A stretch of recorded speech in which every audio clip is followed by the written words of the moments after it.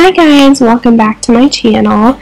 Today what we're going to do is I will be showing you how I do my nails DIY, and this is in the French tip style, and these are glue-on nails. So the first thing that I do is I go ahead and I grab a nail file and some nail polish remover.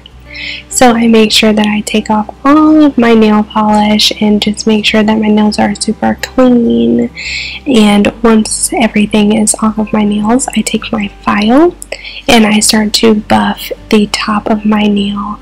I want the top of my nail to be pretty rough so that the glue sticks to it. If your nails are very soft, shiny, and healthy, then the glue will not adhere to the nail and they will pop off much easier.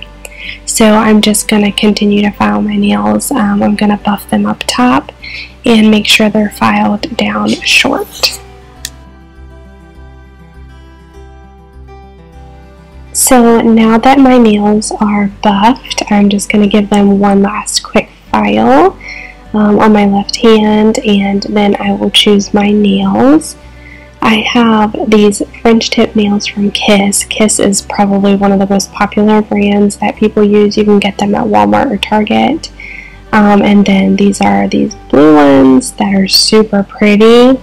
But I think I'm going to go ahead and stick with the French tip because it's very basic and it will match with anything I decide to wear.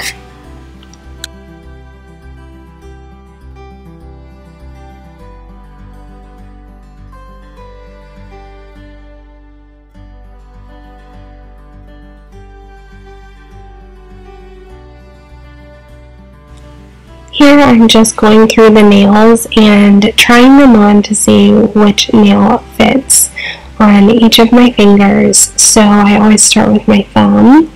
I'm going to go ahead and take my nail kit, and I broke one of the tools in here, but I'm going to take this center tool, and this is for my cuticles. And what you want to do is you want to make sure you take like a flat end. I'm sorry, I can't get it to focus. But you want to take this flat cuticle, I don't even know what it is, but it's a tool to push down your cuticles, and you can use cuticle oil to help relieve some of the discomfort if you want to.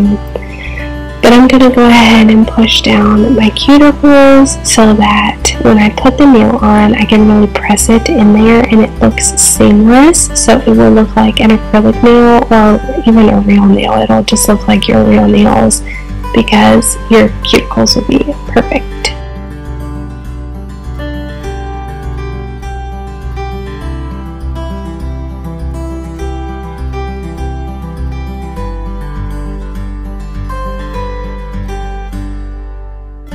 The next step is to go ahead and try to match all of the nails correctly. You don't want any of the nail to overlap your skin on the sides. You want it to fit in there just like a glove. And if you see any of your nail hanging out of the sides, that means the nail is too small. So if you find the nail overlapping your skin, that means it's too big. And if you see nail on the sides, that means it's too small.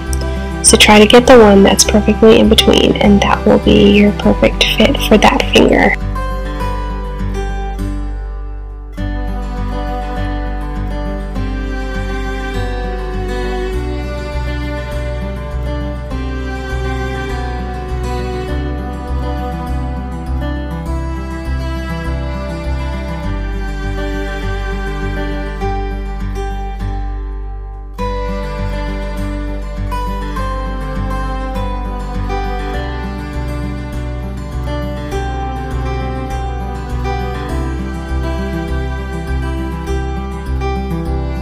So guys, what I did here is I went ahead and I found all of the nails that fit my finger, each finger perfectly, and I put them in order starting from thumb to pinky.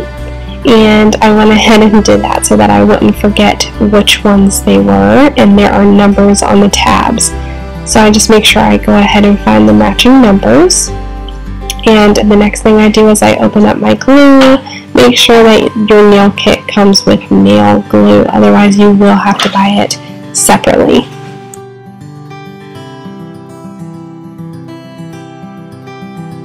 So I go ahead and I cut the tip off of the glue bottle with scissors because it's always sealed.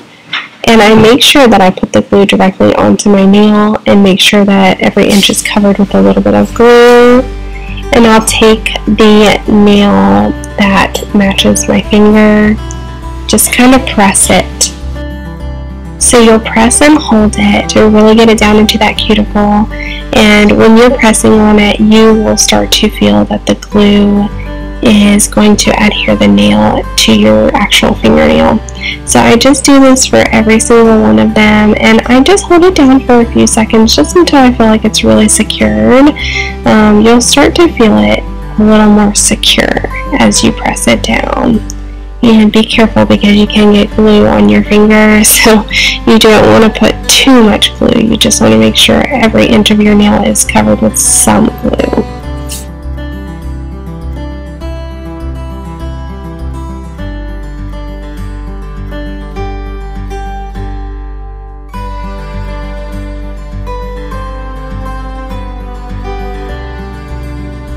The next step is to go ahead and pull the tabs off of the nails. Not all nails come with these tabs. Some of the numbers are located on the inside of the nail itself. So I would keep a lookout for that. But if they have the tabs on them, just go ahead and tear them off. And just go ahead and lightly take your nail file and file down the edge that was left from the tab.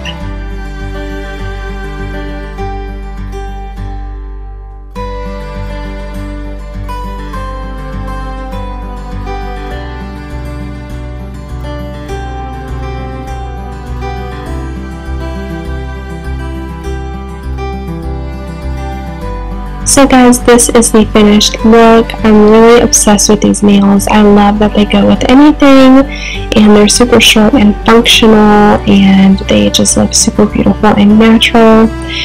One tip that I really wanted to let you guys know is these are not like acrylic, so they can lift up on the bottom, and if they lift up and you're doing the dishes and you get some water in them, you do have a capability for fungus. So please be sure that your nails are secured, and if they lift up, then either take them off or glue them back on before you get them wet.